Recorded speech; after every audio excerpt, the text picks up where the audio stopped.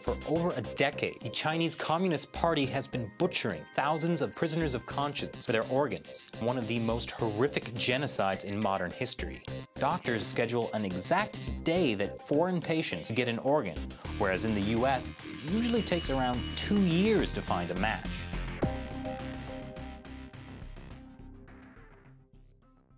So I think this is a key issue to the story of organ harvesting. The story of organ harvesting is very much the story of Falun Gong.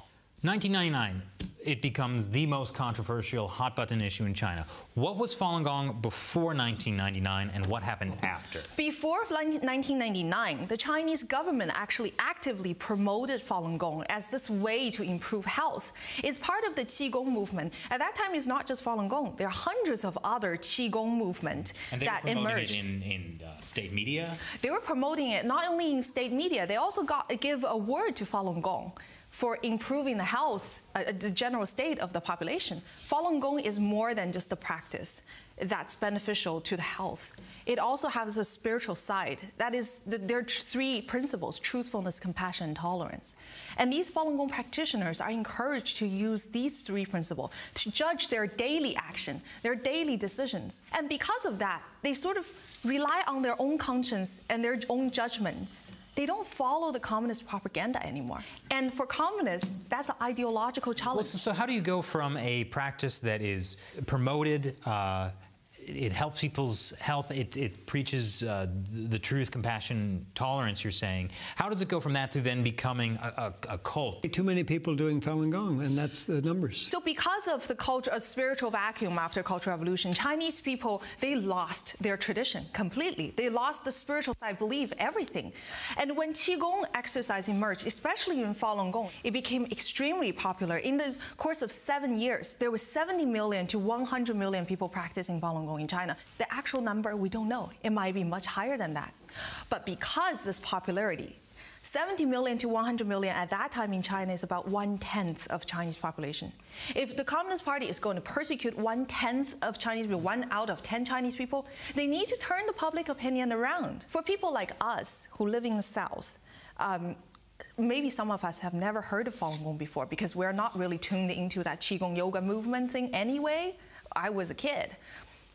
That persecution, that propaganda on TV every day, in every level of media, really did the damage. And when the Western world first got to know Falun Gong, it was after the persecution started. I think we have to put this in the context of intolerance generally. I mean, if you wouldn't ask, you know, what is it about Christianity that makes ISIS goes after Christians, or any of the other examples of religious intolerance? David, I mean, you can think that way, but that's not the way I thought about it. One of my main purposes in my book was to go out and actually find out what this was about, because that was not a satisfactory answer to me, to just say, well, maybe they're a cult, maybe they're not, and who knows, but you know, they shouldn't be persecuted. No, I felt this is important to establish what this group is. And I mean, there's a simple definition that people can test for themselves, and doesn't require some expert coming out and saying, well, this is the definition of a cult and this is how it works. It's like, that's very vague stuff. My parents were psychologists, trust me. This isn't an exact science. What we found, though, is real cults have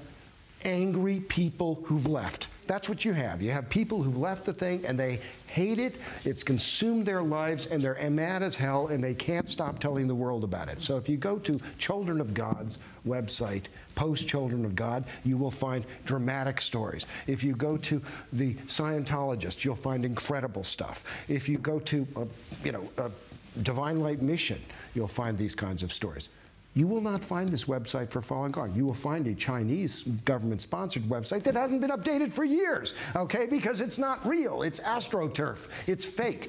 The point is, there is real action. I know people who've left Falun Gong. I know practitioners who have no longer do the exercises. They don't strike me as particularly angry about it. They're still actually quite concerned about the human rights aspect. Okay, and I think that's very important, because that's what separates out a cult, is that experience of, oh my God, this thing took over my life, it abused me, it used me, it separated me from my family. There's your academic definitions. It took my money. You know, those are the, and so there's a little bit of truth in the academic definitions, but the point is, Falun Gong doesn't meet that.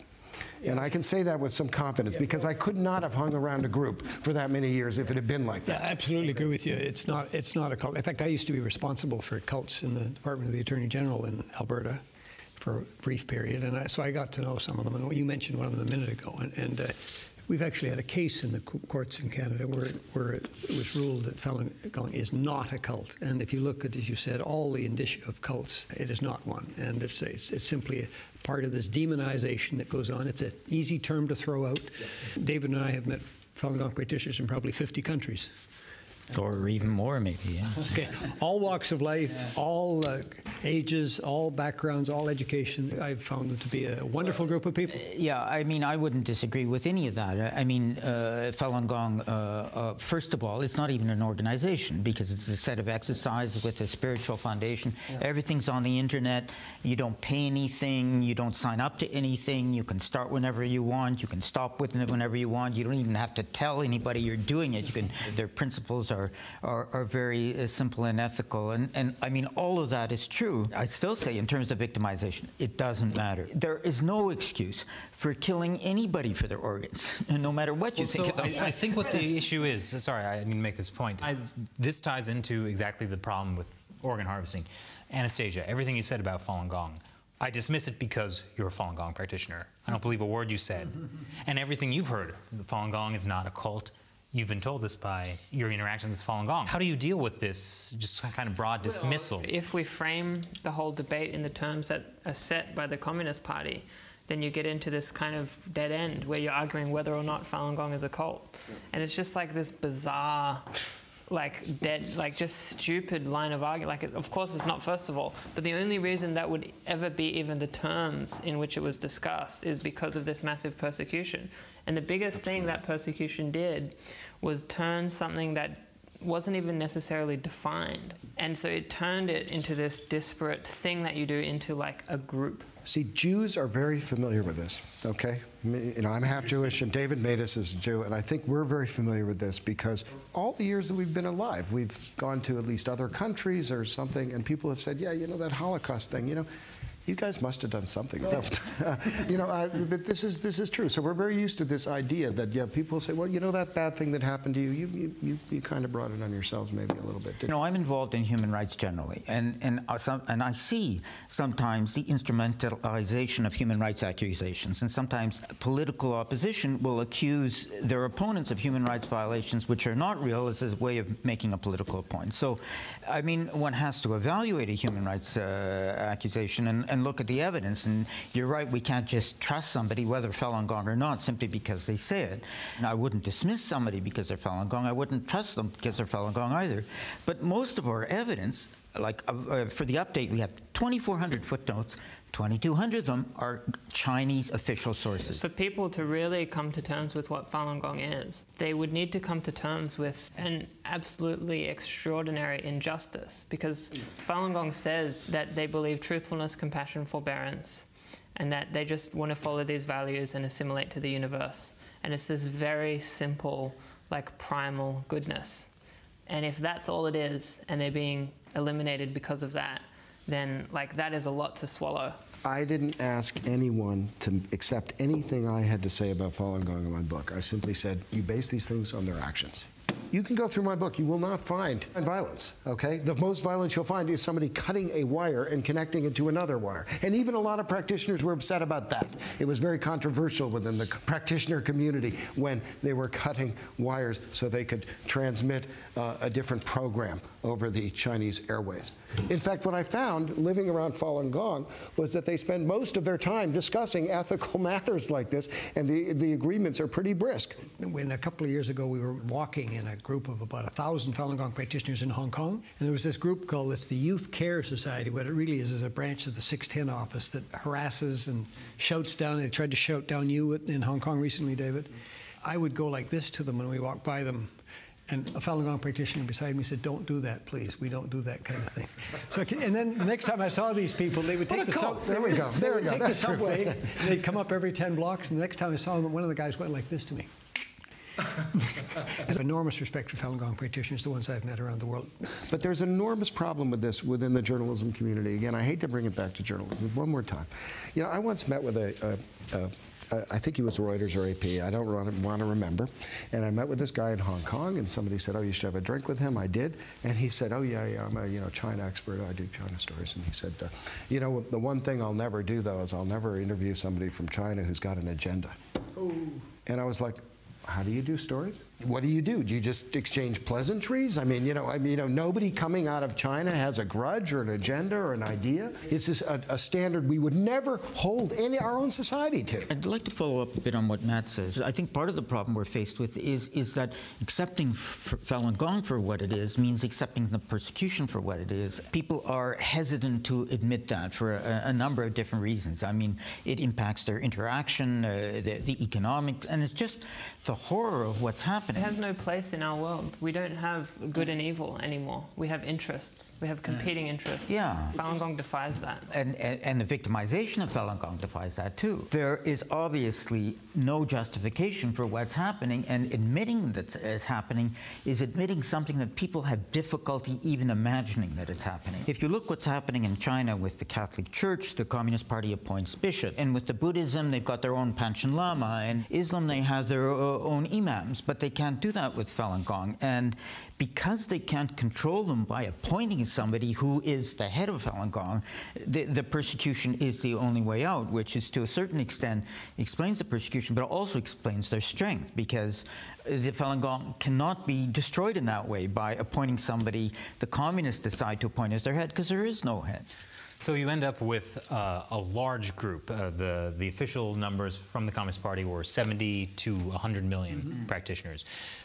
Persecution begins 1999. You end up with a huge body of unnamed, unidentified people in the prisons, in the labor camps, that everyone else in society has backed away from.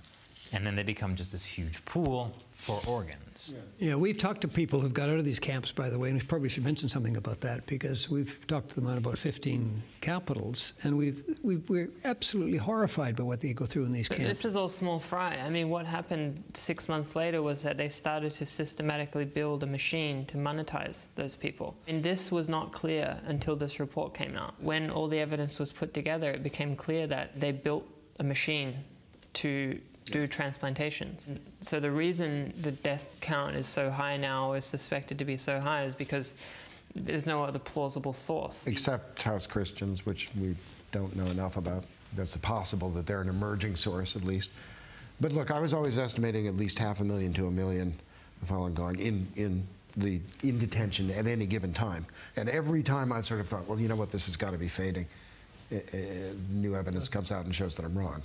I think that's right, and I think this is an extraordinary machine, and it was also provincial. I mean, every province has gotten involved now. This is what we're seeing as a truly national, incentivized it. They turned a political persecution into also a commercial. A commercial killing business. And this is another facet of the update, the institutionalization of this killing. It's in the 5-year plans, it's in the budgets, it's in the grants, it's embedded into the system. The amount of awards these hospitals get individually is extraordinary. I mean, it's not just them bragging about, oh, I'm the #1 kidney hospital. No, they actually receive special awards. They proudly list them. They're competing for them. Matt, you had a point? Hospitals were rated for their advancedness on how many how many transplants they did. And it was a criteria for judging like how good a hospital is. So it was completely built into the system. Anastasia? Do the Chinese archive all these materials? They wipe them out the minute we look at them. Then usually after we archive them. I have a strong belief that they do not actually archive these materials, that they're incredibly careless about them, that they wipe them out all the time. But they're also careless about them, fortunately, in a good way as well. They tend to throw them in the trash and then not delete the trash, if you follow me. It's something we've all done on a computer. A lot of the mistakes are very elemental. The bottom line is we have no idea what their internal accounting mechanism is. Not exactly. We honestly don't know whether this was a centralized campaign to eliminate Falun Gong, or if it was simply creating the incentives and letting it rip. I think both actually can be going on at the same time. If the question is, will you ever find a kind of master plan, something labeled the final solution for Falun Gong? No, I doubt that document will ever emerge. And if it existed, it's probably gone. So what we have here is a massive persecution. Organ harvesting, which we may never know the full scope of, is still but one aspect of this persecution of this group.